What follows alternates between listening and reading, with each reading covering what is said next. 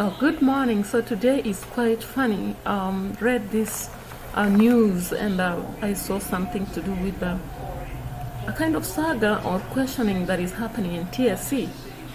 Now, the House seeks forensic audit on Tsc payroll as salary overpayment hits. That's quite absurd, because I wonder, the teachers are the least paid. In fact, they always say it's a calling, take it, it's not for money and all that. So it's quite surprising that Tsc should have overpayment and that they should be having an audit. And when our boss, Nancy Mashari, was asked, she explained that overpayment has grown over the years because we have an inefficient reporting system that has remained manual. I wonder why we should be having manual in this generation, actually.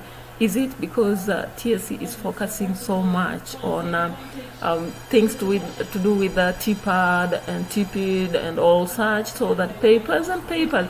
In fact, most of us teachers, sometimes we are quite annoyed when you find, we call them the quality assurance officers coming to a school, and they want to insist that possibly the lesson plans, let's say the records of works and the schemes of works have to be manual paper.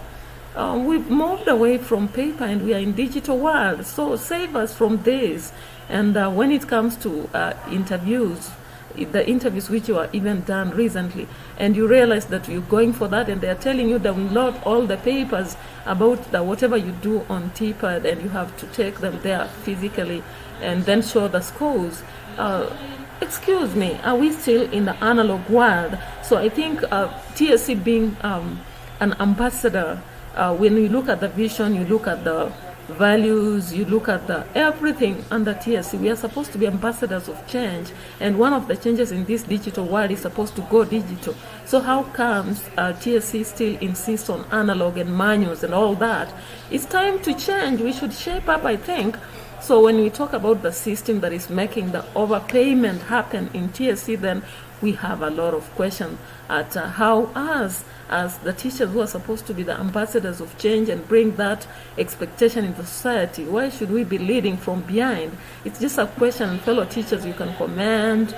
The society out there is questioning us, and even the students. So possibly I would like the comments from this as you just hit on the notification bell on my YouTube. So comment on this, and you can as well make more documentaries on the same, because we are wondering what's happening out there.